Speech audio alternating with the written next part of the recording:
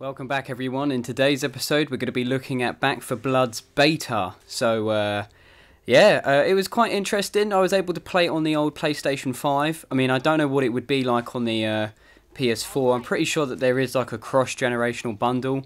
I could be wrong with that.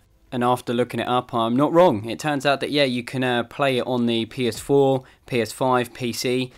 So yeah, the open beta was out for a couple of weeks. I say a couple of weeks. It was out for a weekend. You know, I'm pretty sure it was during like the 19th or the 24th of this month. It was something along the lines of August time that you could play for a limited time, and it was really good actually. I was quite surprised on how good the graphics are, especially in like today's day and age where, like, you know, you don't know what kind of game and stuff you'll be getting later on.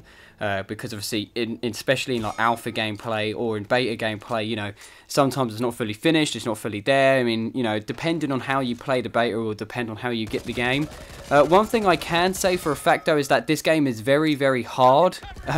Of the small time that I was like actually playing the game, it was very, very difficult to kind of get used to the mechanics and the way that the game is actually played. If you consider it like if you were comparing it to a Black Ops game, for instance, this game is very, very different to like that kind of zombie experience. So with that in mind, when you're playing this game, it's not down on a wave base as in like round 1, round 2, and it gets harder and harder. It's kind of hard as soon as you start. Obviously the waves themselves are harder the further you go into the level, but in the sense of that, once you start playing this game, it's like it kind of just throws you in straight away in the deep end, which is pretty good. I'm not disagreeing with that at all. I think it's a very different game, especially with the way that it's played, and it was running really smooth on the PlayStation 5. Again, like I said, the PS4, I'm not too sure about how that worked or how it ran. All I do know is that on the 5 it was very, very enjoyable to play. Although in saying that though, there are a couple of gripes I have. I was only actually able to play with bots. I was only ever allowed to play with one person, and as you can probably see through the gameplay, it's very, very glitchy. What? He's just standing there, menacingly.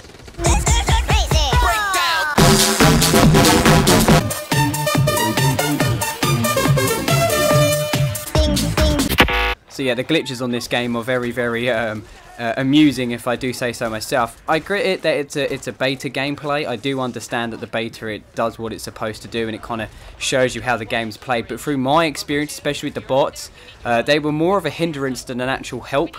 I know that sounds very, very counterproductive and very silly, but that is exactly how it was played earlier on. It was a very, very odd experience, and it didn't leave a very good placement in my heart about this game.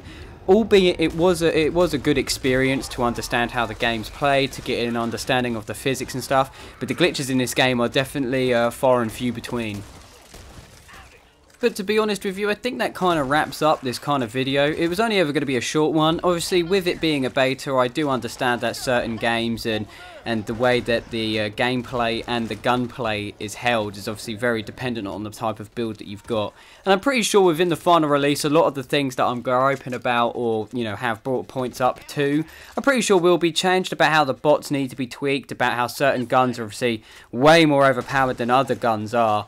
But the main issue with this game, like I said, are definitely the glitches and the fact that the bots aren't very helpful, in the sense that they'll just follow you everywhere and anywhere that you can possibly go to. But it was enjoyable. I'd be lying to say that if they didn't put it on a sale that I wouldn't get it.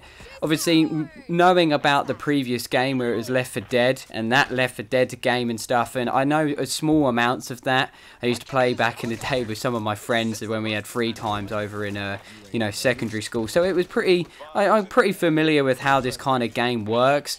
But with the actual beta itself, obviously, like I said, it was good. It was definitely enjoyable. It's something to look out for, especially if it does go on sale. It's meant to come out soon anyways. And the graphics of this game are very, very good. Considering it was a beta, the graphics for this look fantastic. And like I said, this is PlayStation 5 gameplay. I've not upscaled it. I've not tried to change the way that the game looks. What you see is just pretty much raw footage from, you know, how I would normally edit and record a video. So yeah, I was very, very impressed with the beta, albeit with the small gripes, which are the points that I keep bringing up. But apart from that, this is definitely one to look out for, especially if it goes on sale. So I'm not going to let this video go on for much longer. I want to thank everybody for taking the time out to watch this video, and hopefully we'll see you guys in the next one. Peace out, everybody. Peace out.